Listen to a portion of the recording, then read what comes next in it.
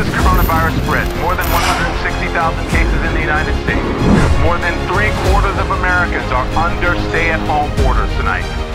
This is not a financial crisis. This is just a temporary moment of time. Most likely you don't recognize what has happened to life in America.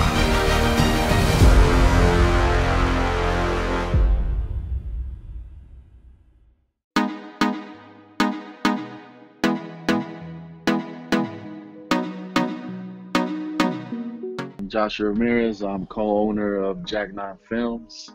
Was based out in Allentown, Pennsylvania, but roughly about almost 4 years ago, we are now in Orlando, Florida.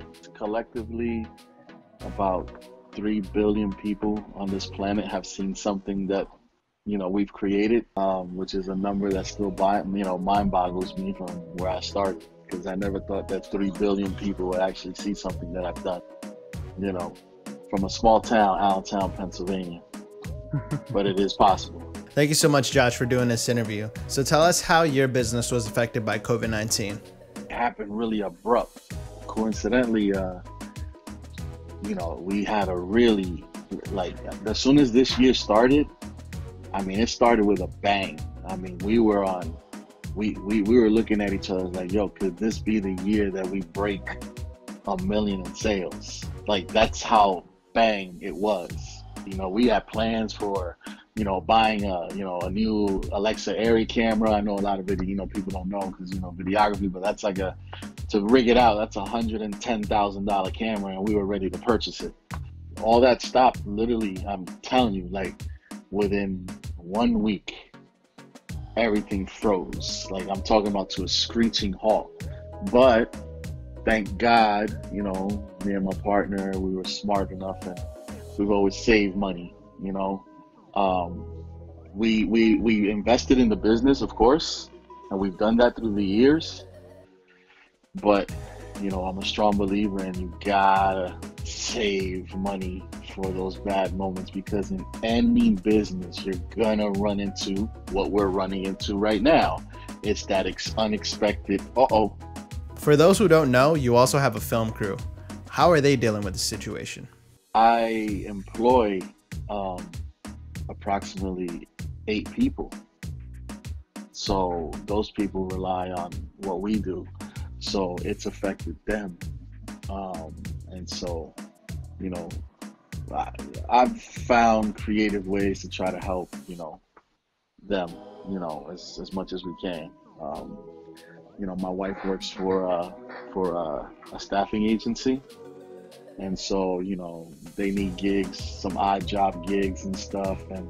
And I said, okay, you know what? My wife can get you a couple gigs to hold you over. And they're like, screw it, we'll take it.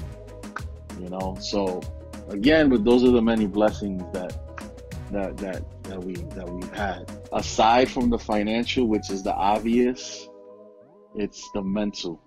It's for someone creative, we gotta constantly be creative, or else we just don't feel normal. You, out of all people, know what it's like to start from the bottom of this video production industry. What advice would you give to that young videographer trying to make a come up during this time?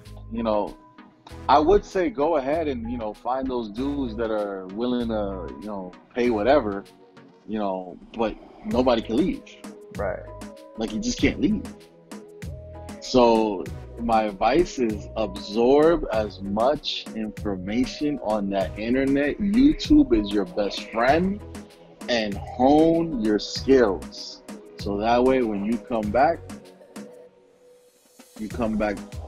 a whole lot better. Don't just sit around and watch Netflix and binge watch, because that's unfortunately what I see a lot of people doing instead of trying to self-better themselves. I binge watched literally one show this whole time, and it was the self-made, the self-made one. I don't know if you've seen it. I haven't seen it, but it's probably listed there. It's only 4 episodes, and the only reason that I watched it is because it's about a self-made person. So it was something that I wanted to do. I wanted to motivate myself. So I chose to watch and binge watch that. I can't binge watch that other stuff. But here's the thing. So people are binge watching stuff that are not going to add any value to their lives. Okay? If you're gonna choose to binge watch something that's gonna add a value to your life. It's gonna spark some interest in your brain. It's gonna spark something, so that way when we get over this hump right here, then you feel more like you prepared for the next battle. You know, different lessons. And again, if it's not educational, I really don't watch it. It's very rare, you know. But you don't entertain yourself? I'm like, to me, that's entertaining. That's what entertains me. With all the negativity going on in the media, what is one positive message you would want to give to the audience? Use this time wisely. You know what I mean? God don't make no mistakes. Use this time wisely. And people be like, you know, oh, it's bad timing. It ain't our timing. It's God's timing. Remember that. Thank you for watching, guys. If you like this video, give it a thumbs up and subscribe if you want to watch more content like this. Hit the notification bell if you want to get notified every time we upload a new video. Thank you for watching LBJ Media TV.